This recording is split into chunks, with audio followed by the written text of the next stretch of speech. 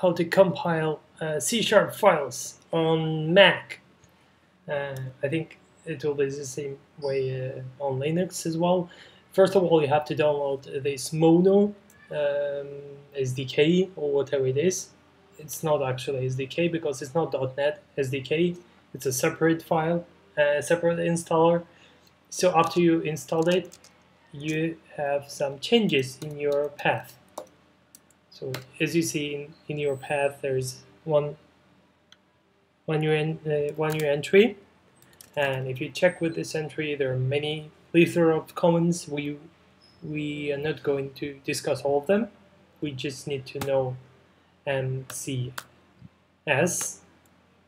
to compile the C# file, and the other one that works for me is CSC.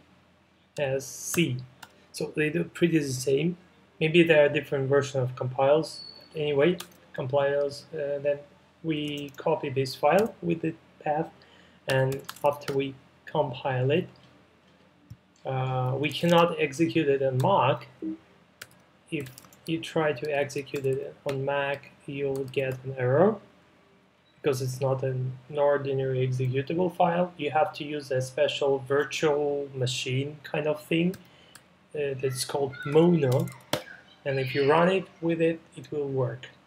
I hope it was useful because I didn't find any videos on YouTube on that. Thanks for watching.